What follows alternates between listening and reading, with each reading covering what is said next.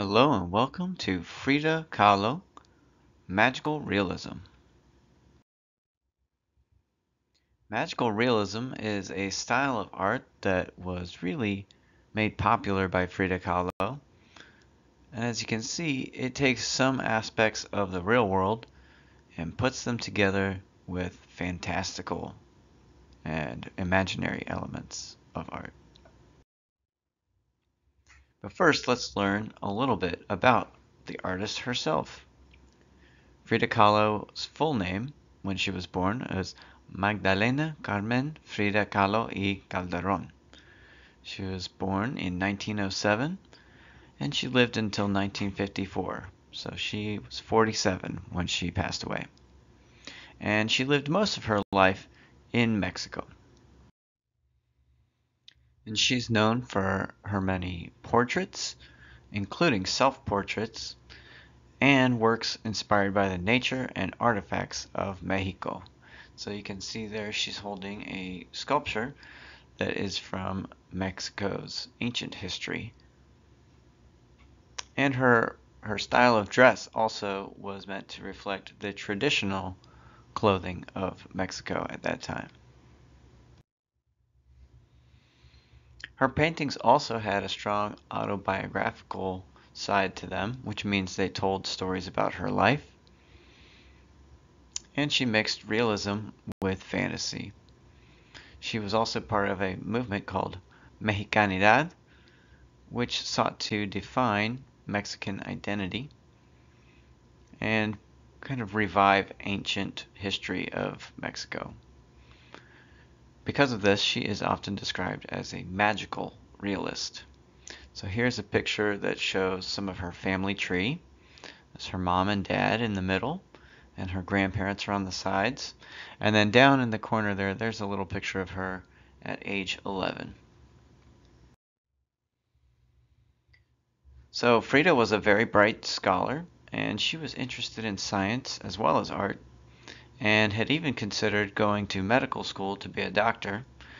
But in 1925, she was on a bus when it was in an accident, and she was hurt really badly, and it caused her to have pain for the rest of her life, and she had to spend a lot of time in the hospital. While she was recovering, though, she started painting again and eventually decided to become an artist. Most of the paintings that she made during this time while she was recovering were portraits of herself, her family, and her school friends. Here's some other portraits. On the left, we have a portrait of her father, and he was also an artist, and he was into science because he had a camera at a time when not that many people had cameras or knew how to develop their own film. So he was into science and art as well. And then on the right, that's her husband, who she married just a couple years after she recovered from her accident. His name was Diego Rivera, and he is a famous painter as well. We'll learn more about him later. Some more portraits here. So in 1929, Frida Kahlo moved to a new place, the state of Morelos, with her husband Diego Rivera. And while she was living there in the city of Cuernavaca, she got new ideas by being influenced from Mexican folk art.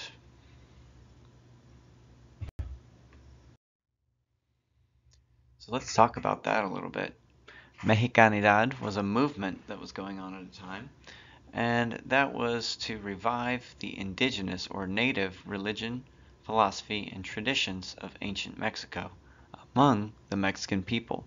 And that includes wearing traditional clothes, like you see here. Here's some examples of Mexican folk art. We've talked about some of these before, and we'll learn some more about them later.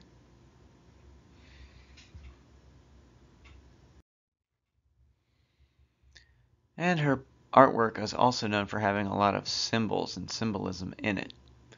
So let's talk about that. Here's an good example of roots and kind of stringy things in her artwork. She often has strings or roots that connect things or pull things together in her art. If you look closely at this picture in the circle, you can see that half of that face there is her face and half of it is her husband's face. And these roots are kind of pulling them together, tying them together. She also uses a lot of nature in her artworks. Sometimes trees and animals can represent hope in her artworks. And on the right here, you can see she often has pictures that are about pain, chronic pain that she suffered from her accident at a young age.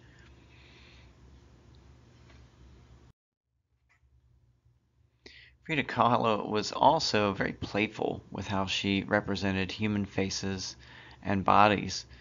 In this picture, she's actually standing next to her husband, but he is painted not as he actually looked, but the way he looked when he was a boy. Wonder what that could mean. And they're both standing next to a man and a woman, but the woman is a skeleton, and the man doesn't seem to notice. Reminds me of Dia de los Muertos, where sometimes people paint their faces like skeletons. So, the Casa Azul was Frida Kahlo's childhood home, and it's where she lived for the last part of her life, from 1939 until 1954. Today, it's a museum where visitors can learn more about her life and her art.